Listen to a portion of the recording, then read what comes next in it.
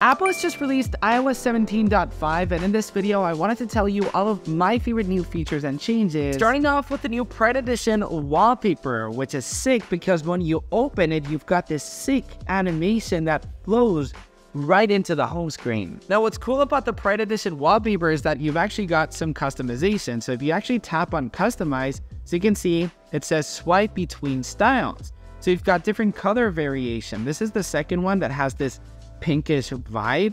This is probably my favorite one. It's got this neon pink and blue colors that looks amazing. You've got this one and this one. So you've got 5 different color variation depending on which one you like. But just look at this one, how good it looks. Just look at that. Doesn't that look amazing? There's also some changes with the podcast. So now let's say I'm listening to the Waveform podcast from MKBHD. If I actually swipe up, as you can see, the widget will actually change depending on the artwork of the podcast itself. Let's go ahead and tap on Inside the Ecosystem, for example, which, by the way, if you haven't listened to my podcast, I don't know what you're doing with your life. It's all surrounding the Apple ecosystem. As you can see, it actually just changed with a more gray tone. Or let's tap on Kabi's podcast, for example, and it will change red since his sweater is red. Las charlas de Appalequa. As you can see, it's got this bluish tone, so it changes. Just like Colonel, maybe Apple was like, hey, let's grab some inspiration from Colonel. As you can see, Colonel does the exact same thing.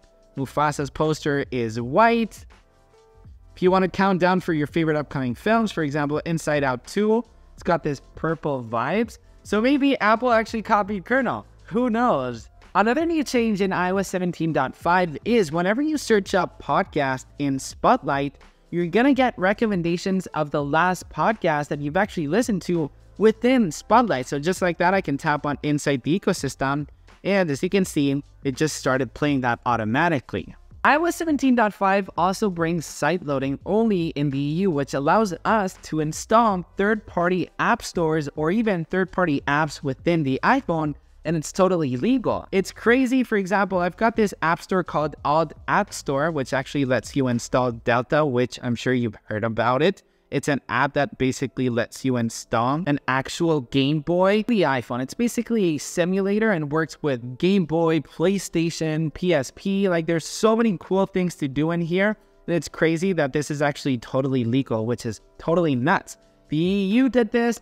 It's now available. If you actually want a video about this topic, I want you to let me know in the comments, and I'll definitely think about it. If you go inside of settings and then scroll down, let's tap on Amazon, for example. Over here, it will actually let you know the version of the app developer, but not only that, the marketplace. So which app store did you actually download it in?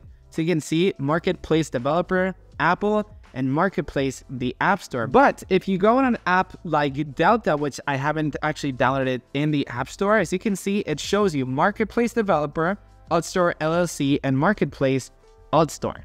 This is a great and easy way to see what app store did you actually download the app in. iOS 17.5 also allows users to send a device for repair without disabling Find My. This is amazing news if you want to send your iPhone for repair in maybe a place that you don't really trust and you want to know where your iPhone is at all times. You can now do this, and as you can see, it now says ready for repair. This device remains fully functional in the repair state. While we're inside of Find My, iOS 17.5 also now alerts you of tracking detection of third-party compatible trackers. So let's say someone is trying to track you with an AirTag. Well, obviously the iPhone will alert you. But before, if there was a third-party accessory like the Hallmark, for example, which is a great third-party tracker, Find My will actually alert you that, hey, someone's actually trying to track you. Apple Books gets a new feature, which is super cool. As you can see, this new icon will give you a new reading goal, motivating you every single day to read a little bit more. You can actually adjust your goals. So let's say, how many minutes do you want to read per day? You can start off with 5, or you can do up to 30 minutes or whatever you want. Maybe you want to read an hour every single day. You can actually share this with your friends and family. You can be like, hey, look how many hours or look how many minutes I read today. It's a really great way to keep you up to date and to motivate you to read more. They will actually show you how many books you've actually read this year. So you can see I haven't read any inside of Apple Books because if I read, I actually use a physical book. But for those of you who read inside of Apple Notes, this is a really cool new feature. This is a very small new feature, but the weather widget, the text has actually gotten way smaller. There's a lot of us that actually prefer the text being larger because it's harder to read, but that's a change that Apple has done inside of iOS 17.5. This wallpaper is available in InsideTheEcosystem.com. Thank you so much for watching. If you want to subscribe, you know what to do. Just click on my face, or you can listen to my podcast. Okay, thank you for watching, and I'll see you in the next one. Bye-bye.